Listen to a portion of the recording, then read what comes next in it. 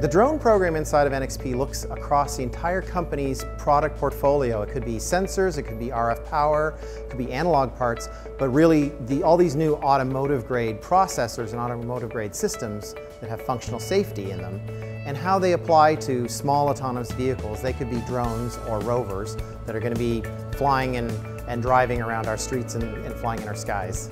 QT Company was able to take that and do the cross-compilation, get the latest drivers up and running in a very short period of time. In addition, we're looking at how we get some other value-added services running on the same hardware that really impact that industry, things like boot-to-qt and fast boot technologies. When we started this project, the particular panel computer comes from Technexion. It uses one of our IMX6 processors, and the distribution of Linux that came with it was not fully up to date with the latest Qt distribution or some of the latest Linux libraries. We were sort of stuck in the water. I mean, I'm running a drone program, I'm a startup within the company, and really I don't think it would have happened without the help of the QT Company. We had great interaction with Qt Professional Services.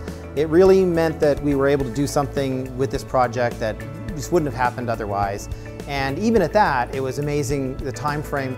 As soon as Professional Services got the hardware, they were right on it.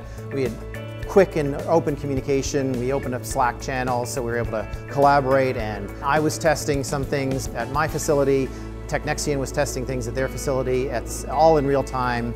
It was a pleasure working with Qt, and it's a great partnership. I know it's a perfect fit for the types of ARM-based embedded processors we make, both in automotive and industrial grade.